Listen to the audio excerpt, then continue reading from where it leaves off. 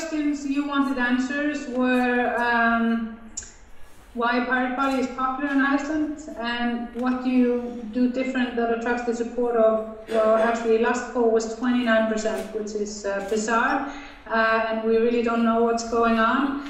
I think that I just want to frame a few things here. Like, first of all, what we did was that we made a very clear core policy where we looked at basic rights around human rights around 21st century realities where we live in a borderless world and where our digital persona leaves a shadow that is collected by telecom companies and national security agencies, and where we have all the technology to be able to have very good and thorough Freedom of Information Acts that would enable the general public to make informed decisions. Through the core policy of the Pirate Party, we have been able to, even if we don't have a constructed policy in every field, we only got 3 parliamentarians through our 5% in the last elections. I think that people like that we're not pretending to be anything else than we are. We're just sort of normal geeks or normal people who don't dress up in a language of the politician. I think that's quite important. But we sort of started around something called the Icelandic Modern Media Initiative. It was something that I managed to get through the parliament when I was a new parliamentarian in 2010, which is about pulling together all the best possible laws in order to have freedom of information, expression, and privacy collected under one umbrella in Iceland.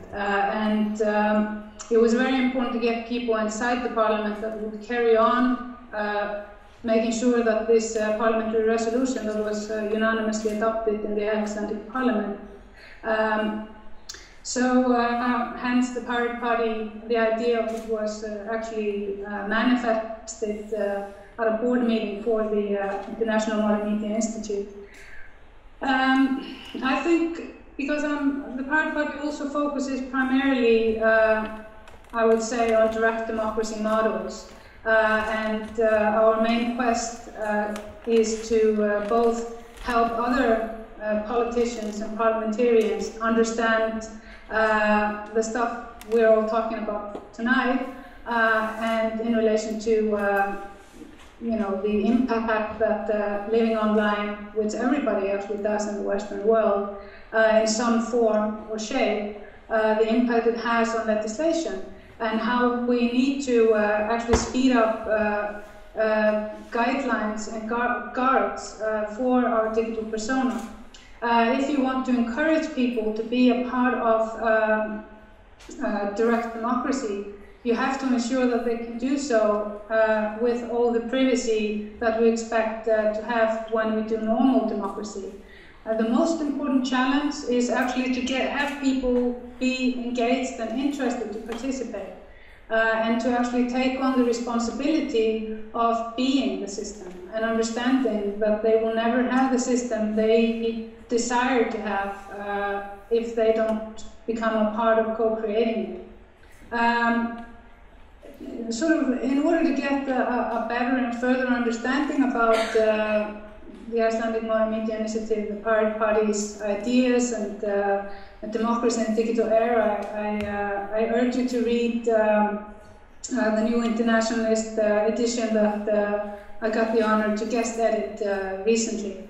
There are very many excellent articles in that sort of maps out some of the challenges we're faced with. I am going on Wednesday to attend the International Parliamentarian Union Assembly, and I have managed to put on the agenda there a comprehensive parliamentary resolution that I have been tasked to make with a co-rapporteur from South Korea, based on Snowden's first interview, where he talks about that we need to both frame our local and global legislative text in relation to the reality we live in, where our privacy is no longer sacred, even if it's a part of our constitutions. The largest and most important task is to actually make parliamentarians aware of it, so I'm very lucky to have access to 1,000 parliamentarians from 166 countries to discuss privacy with, and to hopefully have them adopt a little bit radical solutions on how we ensure privacy, both offline and online, and particularly online. So, and oh yeah, you wanted me to talk about the constitution. I'll talk very quickly about it. So Iceland, in the aftermath of the financial crisis are of course very good because it enables real change, or it at least opens a window for it. So one of the demands was that the Icelandic people would get to write their own constitution, and or at least have been able to, in a sense, co-create it. And so there was a new constitution written by and for the people of Iceland. In it were very many beautiful things, as that the internet, the right to access to the internet would be constitutional, and the third generational Freedom of Information Act. There is, however, we just noticed, we're looking through it today, a very fundamental thing lacking, because this was written pre-Snowden. There is a focus on privacy lacking in it. But unfortunately, when you want big changes like the new constitution has, which is of course about a lot more than freedom of information, it's about restructuring our society and having a proper division of power. The powers at hand will do everything to destroy it. So they put the new constitution in a coma.